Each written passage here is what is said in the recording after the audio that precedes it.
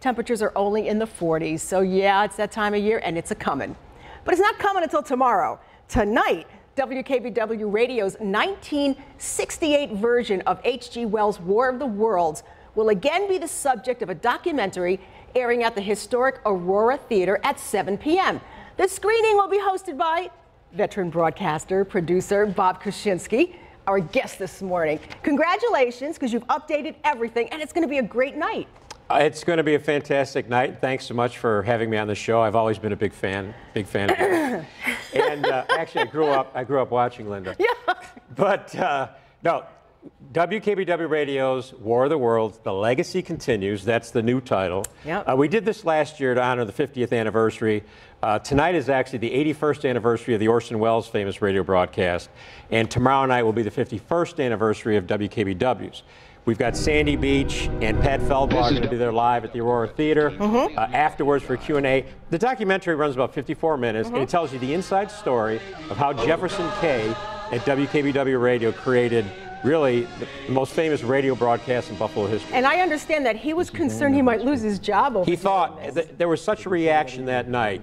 He thought he was going to get fired the next morning. He basically wrote a resignation letter and slipped it under the general manager's door. Wow. Now, and after that, you have some Hall of Fame broadcasters there for a live Q&A. Yeah, Sandy Beach, who still, you know, he's a legend, Hall of Famer. He's on WBEN Radio, but he'll be there tonight. He was in the broadcast War of the Worlds. Sandy is a huge proponent of basically remembering some of the great broadcasts. He'll be there with Pat Feldbaugh, who's a radio production Hall of Famer. And they'll be there with myself to take some questions. The Aurora Theater is a gorgeous theater on Main Street in East Aurora. Tickets are only $7.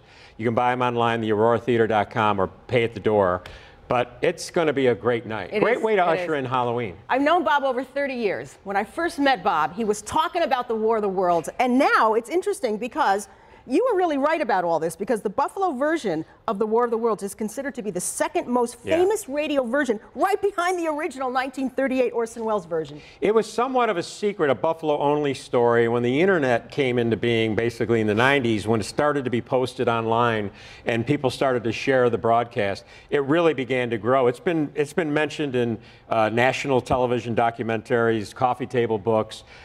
It's really a story that just never goes away, and it's a fantastic broadcast. And if you want to know how it was done and the after effects, come to the documentary tonight. And don't you even have Bill Fichtner? I mean, you have a lot of people who are... Actor William Fichtner, who's a great guy. Bill Fichtner grew up, he heard War of the Worlds, he's in the documentary. Nick Bakay, who is a famous Hollywood producer, and he's now a producer on the show Mom, he's in the documentary. He was a big fan of KB Radio. He played the voice of the cat. He was the cat in Samantha, I think. Sabrina. Right, Sabrina, yeah. He's very, very talented. So are there tickets still available tonight? Oh, there's plenty of tickets. The theater holds almost 700 people. So it's a great theater. Try the popcorn. It's awesome. Oh, they've got fantastic popcorn. They do. That's just a great theater. So tickets for WKBW Radio's War of the Worlds, The Legacy Continues, are only $7, and they're available at theauroratheater.com. So if you want to get them ahead of time and not wait in line when you get there, you can go and do that. So go and have a great time. Bobby Kuczynski, it's just great to have you back in studio. Only my mom calls me Bobby. Thanks so much. You're you made welcome. me feel young. Just it's been great to be here. Feels right, you know? All right, we'll take a break. We'll be right back.